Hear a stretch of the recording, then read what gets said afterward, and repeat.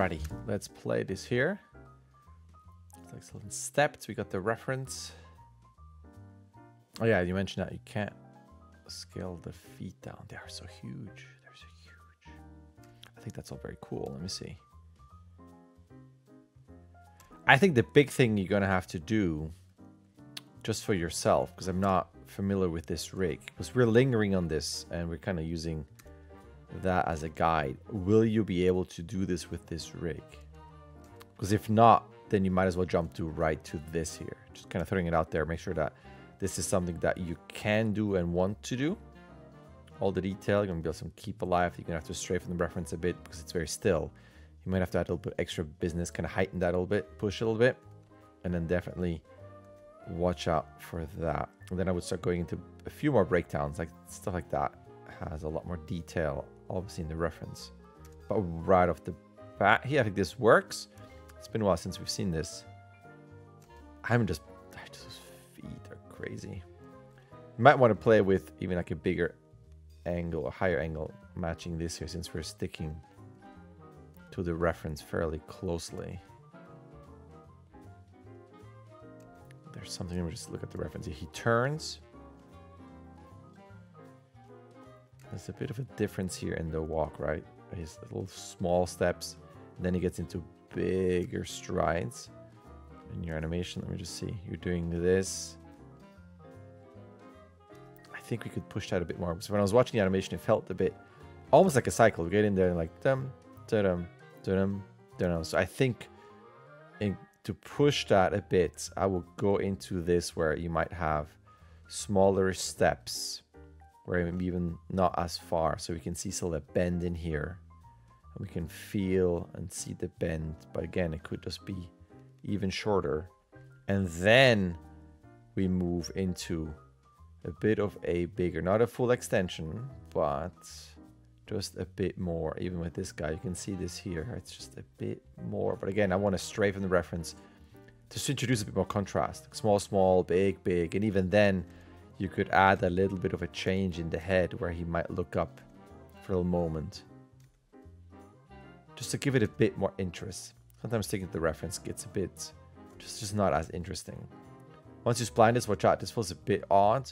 You're starting to get a bit off balance there, and then it bumps back into balance. So watch out for that, where I would stay a bit more within balance and kind of look at moments like these when this is bent and you get into really that knee pushing in there, and then a pop out. How this is going to be in spline, you might have to adjust, maybe delay the leg a bit, or just kind of move the elbow. You kind of have to kind of play around with that moment so it's going to work.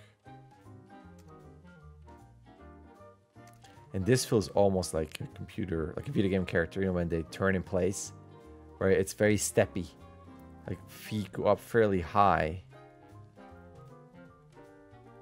and then it feels like he's just turning in place. I know he's taking steps, it just feels like a turn where, again, I would tweak that and stray. I mean, we're already not matching the reference, but to me it feels like you can do this and do less of a height thing and kind of shuffle that foot around a bit more, and then make sure that when that foot turns, that you delay that. That's the other thing that, I mean, again, because it's in steps, but strikes me as like a one unit piece that rotates around. So breaking this up, I think, is going to help.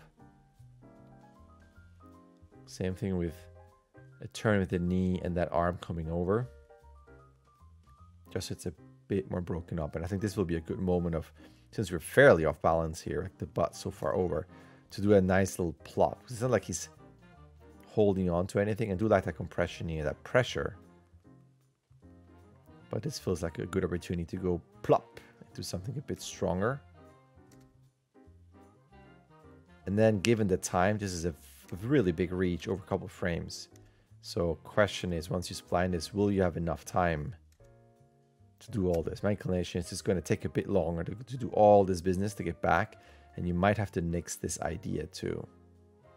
Because the thing is, finger details and everything, if you do this, you've shown it at the beginning. I don't think we need it at the end, and this could be a good button to just go plop, and then that's it. That's the end of it. But that's just me. Depends what you want to do. You can let me know. I mean, even for this here, you could add, for complexity, this could be, you know, a bigger forest. You got lots of trees, and this trunk could actually be here in smaller form. And when he goes back here, this might maybe too human-y, but you know, where that arm is out and then holds on to this to then lean back, then lets go and then plops down. Maybe. Just throwing it out there. But that is that. All right. Thanks. All right. There's an email. You can sign up. You can start whenever you want. You can submit whenever you want. You get 16 submissions. Either way, a like and subscribe would be awesome. All right. Thank you.